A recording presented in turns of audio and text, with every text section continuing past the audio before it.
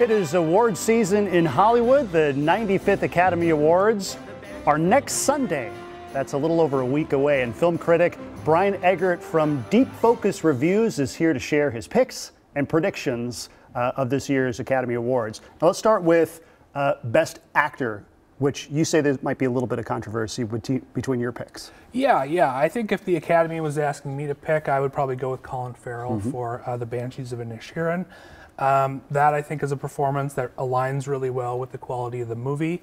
But I think that the Academy tends to vote for the larger than life performances that are really showy. And so I think it's a battle kind of between Austin Butler in Elvis and Brendan Fraser in The Whale. Okay.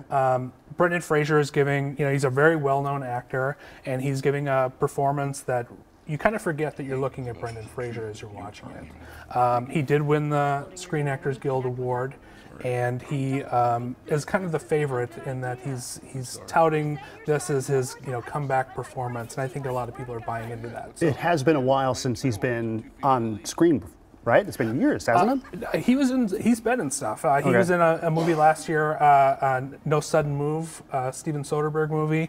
So he's been in stuff. It just hasn't been, bigger movies like this. Okay.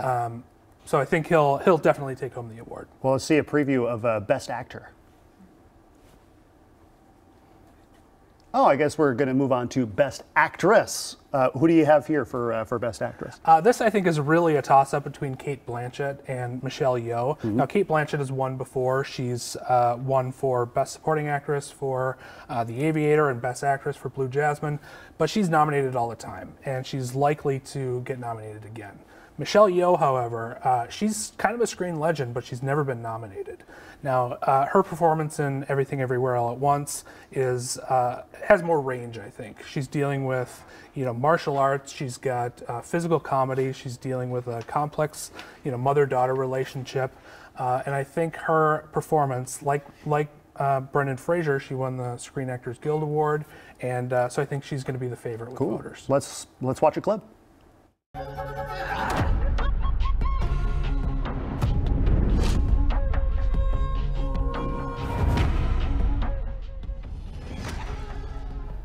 So you say this movie right here is going to win quite a few awards, you believe? Absolutely. Yeah, I was nominated for 11 Oscars this year. It's an A24 film, so A24 had more nominations than any other studio. I think people are really recognizing what this film accomplished. Okay. Well, how about Best Director? So everybody in this category is outstanding. I really love all the films here.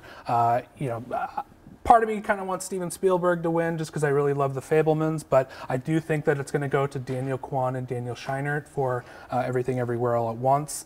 They're taking really complex ideas and they're boiling them down and making them really accessible for people. So this is a movie that's funny, it's heartbreaking, it's exciting, and they're making that into what I think is a real underdog story for them.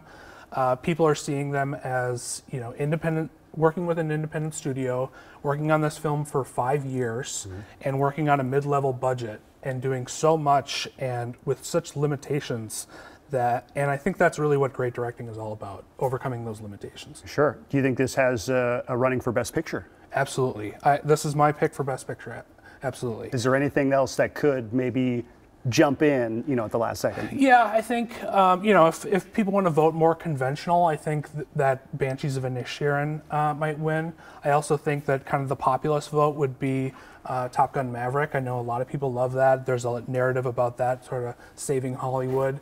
But ultimately, I think this is going to be Everything Everywhere All at Once's night. Again, it's just doing so much. It's accomplishing, breaking down these really complex ideas, and both narratively and cinematically, it's just doing things that you don't normally see in movies today, and yet it reached such a wide audience. And you mentioned Top Gun Maverick. When was the last time you would say a movie that was that popular ended up winning Best Picture? Boy, I don't know. In the theaters, I mean, right? Yeah, I mean, I don't know that a box office favorite. Probably Titanic. Lord of the Rings, yeah. Return of the King, yeah. Did Departed? Did The Departed win? The Departed did very well in the theater, but it wasn't like the top performer that year. Yeah. Sure. All right. Well, the Oscars coming up a week from Sunday on March 12th, and you can find all of Brian's predictions on his website, deepfocusreview.com. Thanks for joining us. Thanks for having me. Yeah, really appreciate it. Great insight.